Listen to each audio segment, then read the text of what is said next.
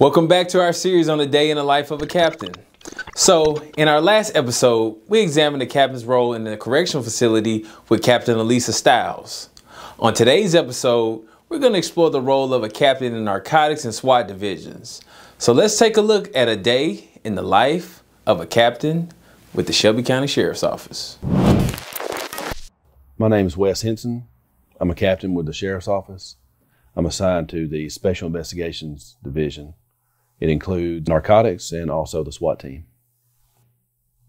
I've been assigned to the Patrol Division, both as a patrolman and as a sergeant. I've worked in the Narcotics Division as a detective. I've also worked on an FBI task force on public corruption. Also, I was assigned to the SWAT team. I've been assigned to the Training Academy and to Homeland Security, and now to our Special Investigations Division. So every morning when I come in, the first thing that we do, me along with the lieutenants and all the other supervisors, we get together and we see what's going to be planned for that day. Operations planning is the first thing that we cover early in the morning. Who's going to be doing what personnel do we need? Do we need to reach out to other divisions for help? Just what we've got for that day. And then most every Monday morning, we go over what we have for the entire week, which is subject to change, of course, but at least we have a blueprint of what the week's going to look like.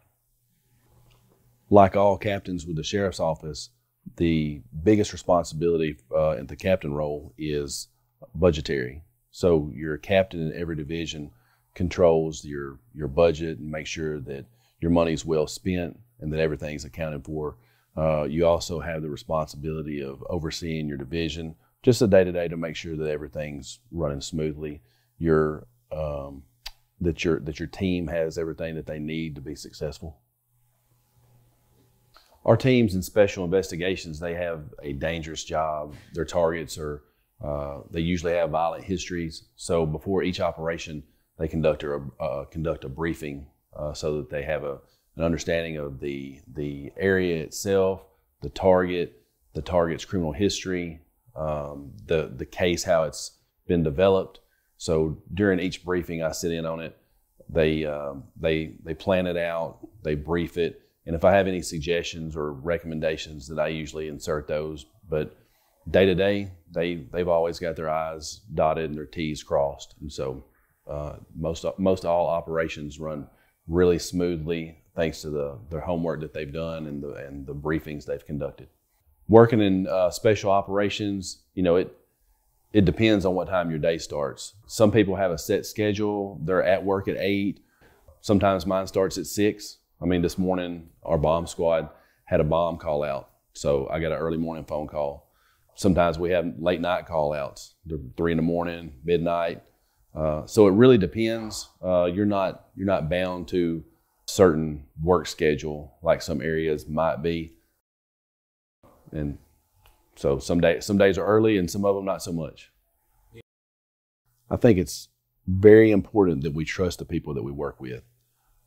The people who work on the SWAT team and the narcotics division have proven themselves to be trustworthy, responsible, self-starters.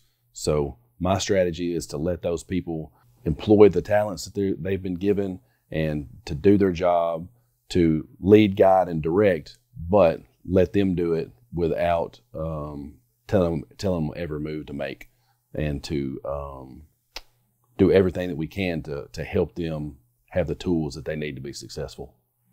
So before I came to the Sheriff's Office, I spent 3 years at another agency.